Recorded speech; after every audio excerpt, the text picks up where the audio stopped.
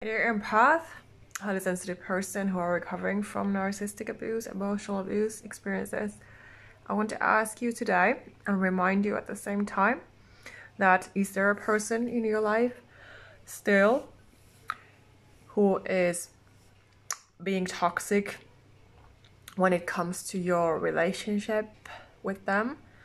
Are they making a problem, a big deal out of nothing?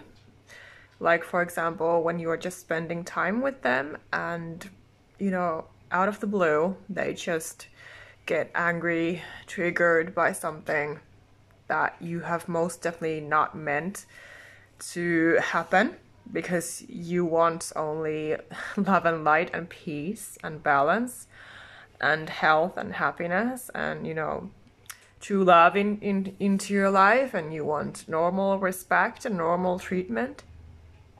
So does this person get triggered, aggressive?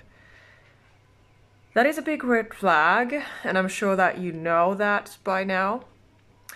This person can very likely be a narcissist, and I want to help you, of course, to get over this person, so don't hesitate to reach out, but stay away as much as possible from this kind of person.